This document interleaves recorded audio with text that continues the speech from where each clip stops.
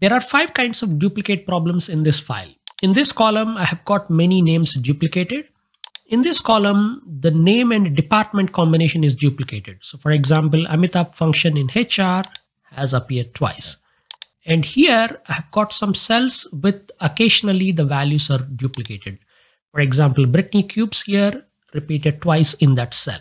And further down here, I have got a list of values and I want to keep the latest value by looking at the date as well. And then the 5th problem is I have got 2 lists and I want to combine them and then remove the duplicates. In this video, let's understand how we can remove duplicates in Excel using various techniques. Let's go. We can use both manual and formula-based techniques to remove the duplicates. For this one, the easiest way to get rid of duplicates is just select this data and then go to the data ribbon and click on this remove duplicates button. When you click OK, it's gonna take out all the 5 duplicate values and leave you with the correct data. I'm gonna undo this step for a minute. Let's say you don't want to remove the duplicates, you just want to identify them. Then what you can do is you can keep the selection on and instead go to the home ribbon, click on conditional formatting, highlight duplicate values. You can change the red coloring to something else by using these buttons here. When you click OK, all the duplicate values will be highlighted in a different color so you can compare them and make a decision yourself. Let's say you don't want to do this manually, you would rather look at this list and extract by removing all the duplicates. This is where the unique function comes in handy. You just go to the cell and type unique and then select the list. So here my list is C5 to C25 and when I hit enter on this, I'll get a list without any of the duplicates. If you look at this here, I have got Viswanathan Anand twice in the list, once here, once there, but in this list, that person will only appear once. We can apply the same idea for this set of data as well. You just select both the columns and then go to the data ribbon and click on remove duplicates. And this time we want to look at both name and department column and remove the duplicates. So you will keep both of these columns checked and when you click OK, it's gonna identify the 3 duplicate combinations and remove them. Again, I'm gonna undo that step and then show you how to do this with formula. You can use the same unique function again, unique, and this time select the entire range.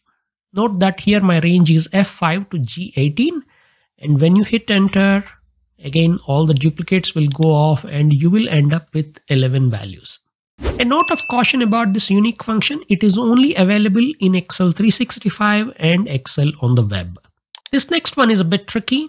Let's say you have got some names in a cell and you want to look at all the values inside the cell and remove any duplicates. So for example, here I have got Brittany cubes, Ed Shewalk and Brittany cubes again, and I want to remove the second Brittany cubes. This is where, unfortunately, there is no direct screen option to do it. You will have to use the unique function or Power Query to do this. I'm going to show you how to do this with Excel formulas. To make this task simple, I'm going to copy this list and put it in a new sheet here. Now here I want to remove the duplicates and list the values. To do this, first up, what we are going to do is we are going to use the text split function. This is a new function in Excel 365 that can look at a value and split it by any of the delimiters. Here the delimiter is comma and space. So I'm going to say text split B4 within double quotes, comma, space and close bracket. This is going to generate a list of 3 values and spill them across the screen. Brittany cubes, Ed Shewalk and Brittany cubes again. We will now send this text split output to the unique function. So if I say unique of text split, I was thinking it's going to remove this second Brittany cubes, but it didn't. This is because unique function is designed to work with vertical data, whereas my text split is producing a horizontal listing. That's not a problem. In the unique function, you also have a by call option. So I'm going to say by call and then say true for that. And now the second Brittany cubes is gone. We didn't mean to split the values. We still want to remove the duplicates, but then combine everything into one value. So once the unique has finished its job, we will then send it back to text join, which is a text combination function. So it's kind of reverse of text split. And here we will say is comma space as the delimiter. And for ignore empty, we'll just ignore that value and close bracket. So now this cell with any duplicates are removed and you will get a updated value here. You just drag this formula down and all the cells will now have their duplicates removed. For example, here in this cell, we can see that the band name crickets has repeated twice, and in the final output here, there is only one crickets. When you want to look at the data, but remove any duplicates that are older and just keep the latest value, the process is somewhat similar to how we have done here. But before you do that, you need to sort the data on the date column. So you can select this entire data here, and from the home ribbon, apply the sort and filter options here and select custom sort and sort this data by date. Make sure that you're looking at the newest dates up top and click OK. This is going to adjust this data in chronological order so that the oldest values are at the bottom. So now that our data is sorted, let's go ahead and keep only the latest value for each person and remove any older values.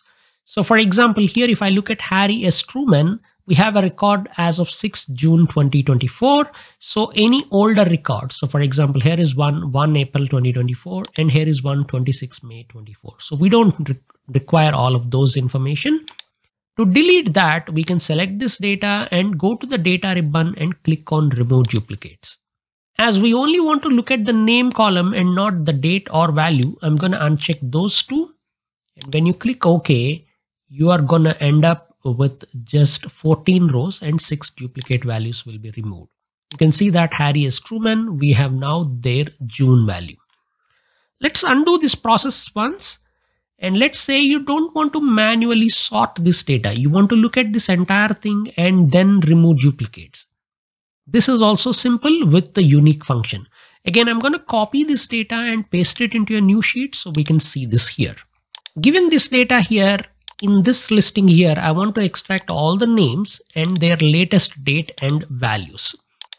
So here in the name column, we can simply say unique and point to the name column here. And that's going to remove all the duplicates and leave one item per person. Now for each person, I want to ask the question, what is their latest date and what is the corresponding value? To get the latest date for any person, we can use the max ifs function. What this does is it looks at a range of values and returns the maximum value. As Excel dates are simply numbers, I can simply say, look at all of these dates. We're going to lock this to C3 to C22. And then the criteria is the name column has to be this person here. And when you close the bracket, you're going to get the latest date for Dwight D. Eisenhower.